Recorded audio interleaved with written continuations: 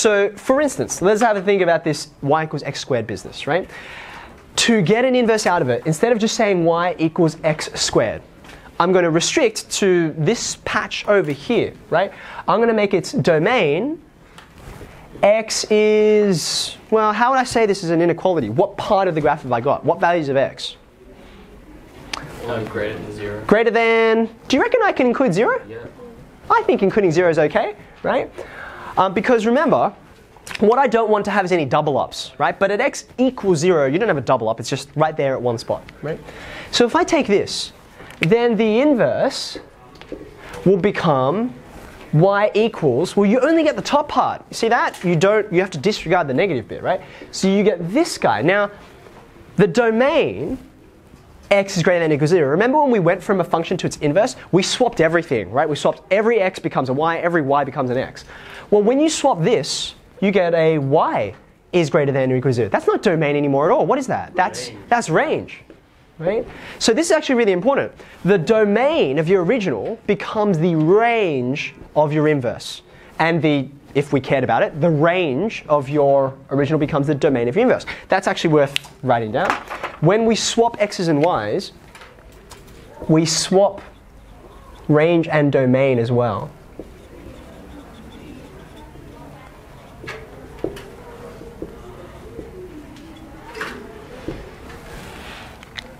Okay, now, just a really small subnote, right? You notice over here, I was like, I just chose a part. We just chose this part over here, right? Would anyone like to suggest to me, why didn't we, you don't have to draw this by the way, why didn't we pick the other part? Like, this part over here, there's another restriction. What's the domain of this graph over here?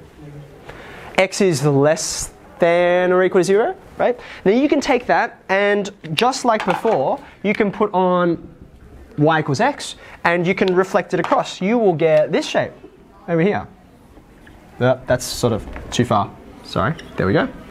So you're still going to get, like, is that an inverse function, the blue graph? Thumbs up, right? So why did we do that? Why do you think we will do this rather than this? Any takers? When did you first start using square roots?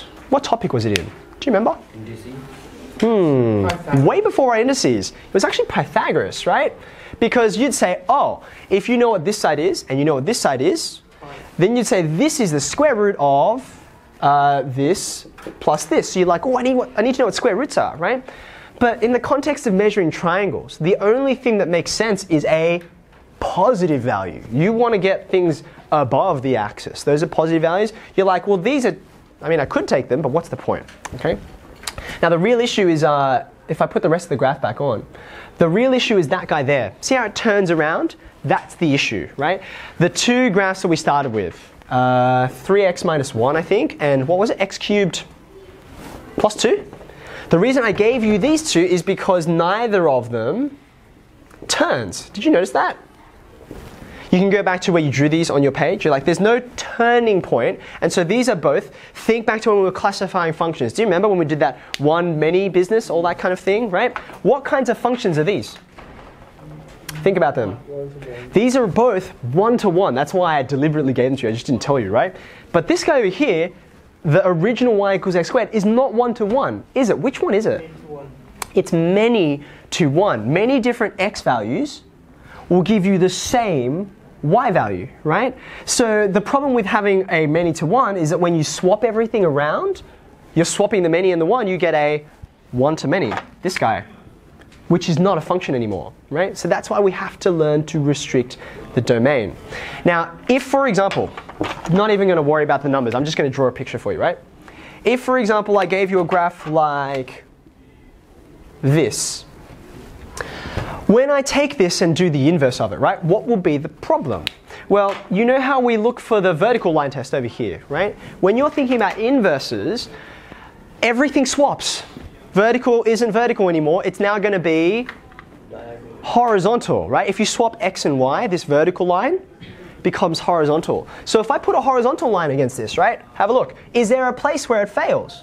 Yes. And the answer is yes. Like anywhere up in here, you're in trouble, right? So if I swap this thing around, you will not get a function because this part here, once I reflect it over, will fail the vertical line test. Does that make sense? So I need to restrict the domain. So if, for example, let's call this, let's just give it a value. Let's call that -1 right there. And let's call this, I don't know, that looks like 3/4 or something like that. Okay? I could take sections of this. Can someone give me an example of a restricted domain, which if I took the other side, if I took the inverse, it would give me a function? Someone give me an example? What are you thinking, Rastin? 0 to untipped. 0 to where? 0 minus 2. 0 Here's 0 to where? minus 2. -2? No. To the left or the right? Oh, is that? Isn't it to Think, right? Come back over here. Oh. Look at this original guy, right? I said, okay, to the right is okay.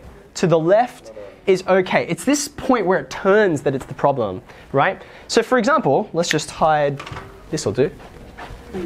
Oh, I need something big. 1 to 1, right? See that section there?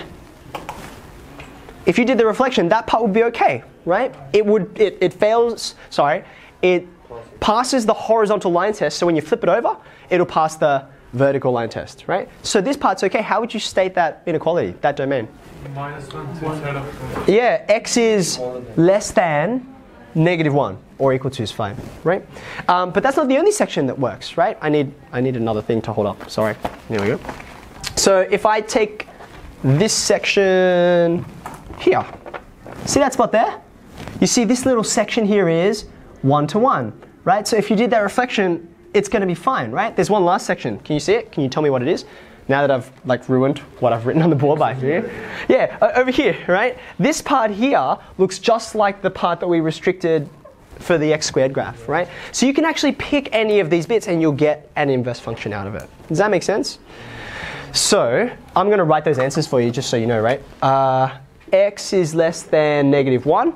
That would give me an inverse function. Between -1 and 3/4, that would give me an inverse function. Or to the right of 3/4, that would also give me an inverse function. In the notation, would you write 2 and 2? Say it again. Would you write, say, the x is greater or equal to 3? This one over here? You know how you write, like, the domain? You mean like an interval notation? You could, I mean, exactly the same as this would be to write that x belongs to 3/4 all the way to infinity. Okay. You could write it like that if you want, but they're exactly the same thing. Okay. All right, so in questions 7, 8, 9, and 10, they're going to ask you about this, right? They're going to ask about, well, tell me about this mutual inverse thing. Can you show that this really is the inverse by putting one into the other? It's a way of testing. If someone gives you two functions, you can find out whether it's the inverse or not by putting one inside the other or vice versa.